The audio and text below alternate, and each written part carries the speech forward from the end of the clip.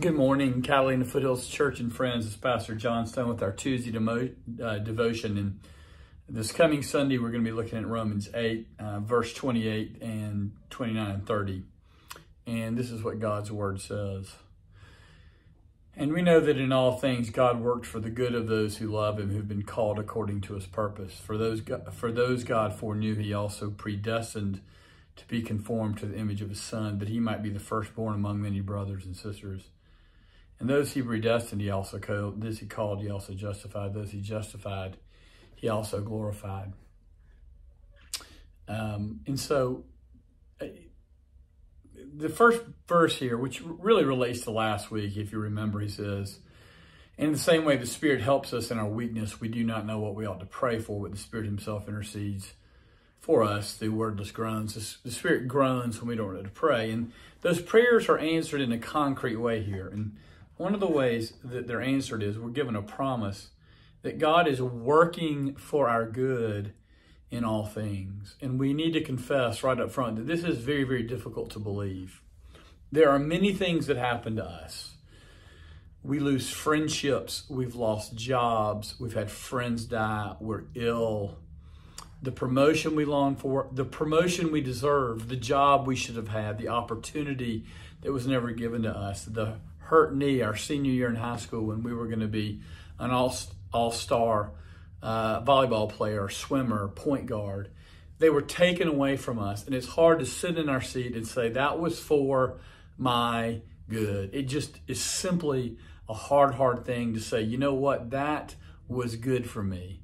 Because as we look at it, both in the past and in the present, and to consider even the future implications, it seems like I was robbed of something. Not something that would have made me selfish, not something that would have made me narcissistic, but something that I really wanted that was beautiful.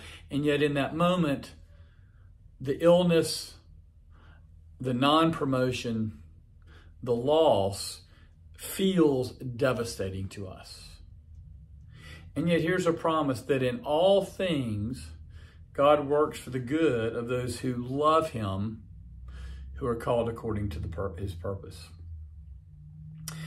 So he at least qualifies this in a way I think that's helpful for us. He says, for those God foreknew, He also predestined to be conformed to the image of His Son. So now we know that in part, those groans that the Holy Spirit is giving in verse 26, those wordless groans, what the Holy Spirit is praying is that we would be conformed to the image of Christ, that we would look more and more like Christ. Because those whom God foreknew, those whom God loved beforehand, He predestined to be conformed to the image of His Son. So we know that those of us who love God, we know that those of us who are God's children are being conformed to His image. And we admit, because of Romans 7, that because we still have a sinful nature and yet a heart, a spirit full of life of God, that there's a part of us that is fighting this being conformed to the image of God. There's a part of John Stone that fights against this will of God, which is for me to be conformed to the image of His Son. So the promise that God says is, I'm working good in this, John, when you lost the job you wanted, is that now I'm making you more like your Son. I am making you more like Jesus Christ. Now, let's keep in mind, Jesus Christ has experienced abandonment, false imprisonment, false accusation. He died for sins He did not commit. All of His friends deserted Him. He was fired from His job. And we could go on and on. In His own crucifixion, Christ experienced these things.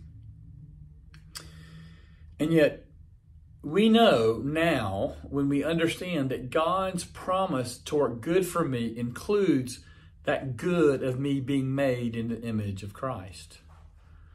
That's like the good of a doctor who says, look, I've got to lay you down. I've got to surgically open up your body to take out disease that you might be whole. That God's working His image, working His Son's image in me can be painful and hurtful. And yet, the promise is it's for my good, that God has good in mind for me. He also says here in verse 30, and this is something we'll talk about as we go forward, and those He predestined, He also called. Those He called, He also justified. Those He justified, He also glorified. And what he's saying is, this work that I began in you, I will finish in your glorification and in your justification. I will work into you the image of my Son, and that is for your good. I am working good for you, and that is making you like Jesus. Wow. Deep words, deep ideas. We're coming to some really interesting times in Romans. It's good to be with you today. Hope you have a good week, and we will see you soon.